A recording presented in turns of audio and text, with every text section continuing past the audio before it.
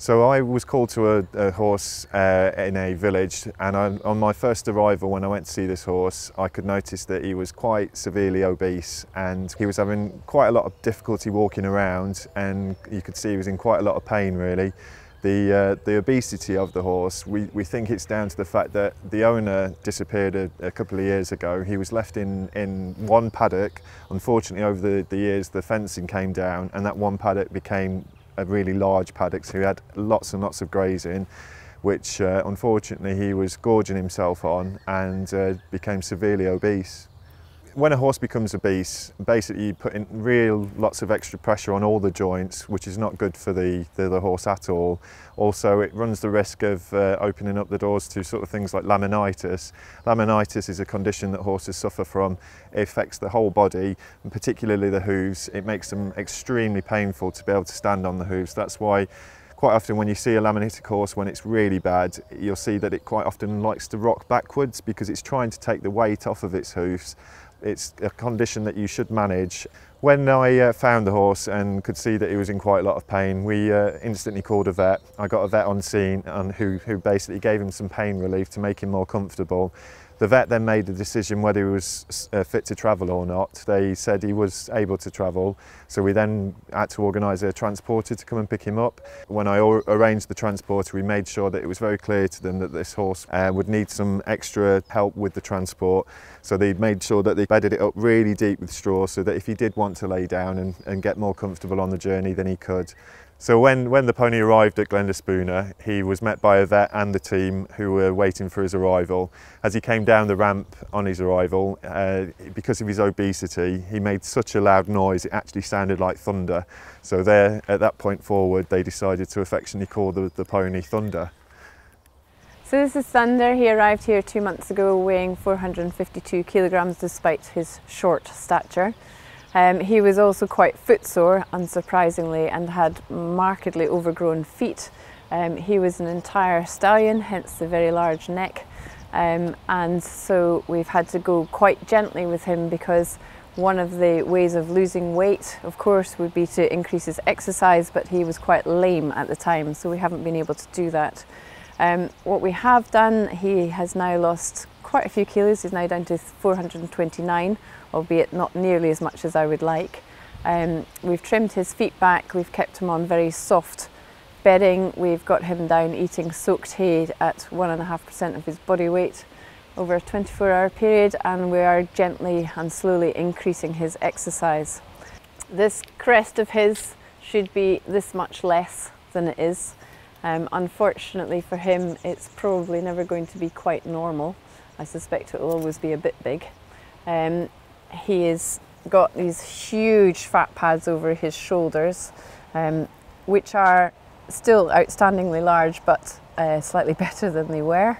There are some ribs under here, which I can just about feel if I push really quite hard. And he has the biggest appley bottom over here that I'd rather he lost and will do at some point. Actually, these fat pads are less than they were, and I think these shoulder fat pads are less than they were. Unfortunately, the crest to me doesn't look like it's changed at all since he arrived here, and I suspect that may well be the last thing to go. I hope that in time we manage to get in total at least 100 kilos off him from his arrival weight, possibly more, but it will take a significant period of time. One of the big problems we have in this country is the two extremes. So a lot of what comes into us is emaciated horses, but we also see these ones who are equally difficult in some ways to deal with because they have quite a lot of foot issues, they have quite a lot of problems with excess weights through their joints, and some of them are a massive challenge, and it takes about a year quite often to get these horses back to normal. So this is Dave, affectionately known as Thunder on the farm. He came into us less than a year ago, being the fattest pony I've ever had the misfortune to clap eyes on. He's been with us now for less than a year on a fairly strict diet and is a shadow of his former self. He's now 357 kilos, which is a fairly dramatic weight loss of around about 80 kilos. And as you can see, he looks so much better for it. We're delighted with the progress he's made. When all that fat came off, unfortunately what was left was a very weak pony. So we've spent quite a bit of work now trying to get some muscle strength into him with various exercises, and he has a physio program which he's following to the letter, and any minute now we'll be happy to send him off to a hopefully good home. But he looks $1 million, his temperament hasn't changed, he's remained a lovely, lovely calm pony, and I think will make an excellent drive riding horse for somebody, and it's a shame that it took a year's worth of effort to get him to this stage. However, we're doing well now. As you can see, his muscle, what he's got now here, I can feel his muscle instead of the big rippling balls of fat that we had over his back. I had massive fat pads here, and they've completely gone, and now I've got not much, but what's there is actually muscle. And down there was these massive big pads here and here in front of his girth, which were just like big rolls of cellulite essentially, which have also gone. And this crest that he had was the most impressive crest I've seen, because he was an entire male when he came, and this was a huge big fat crest.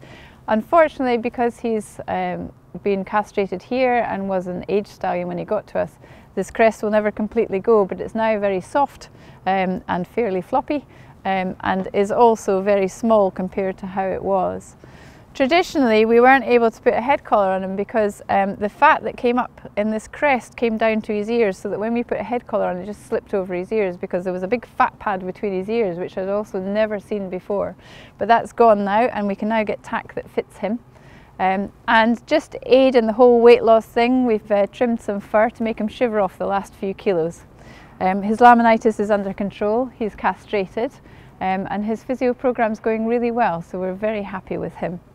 Sad part about this story is really, you know, for a horse to get to that sort of severity of obesity, it just shouldn't happen really. There's plenty of help out there. We offer assistance if you feel that your horse is becoming a little overweight and you want some help. You know, we have helplines that you can call us, you can get the help. There's vets out there that can help you with it. The good thing about this story though is, you know, we as a charity were able to help that horse, and for me, that's why we do this. You know, it's the best part of the job, to be able to get a horse from a situation where it is suffering, get it into our care. You know, we've managed to help that pony so much, and you know, that's what it's all about. It's the best part of the job.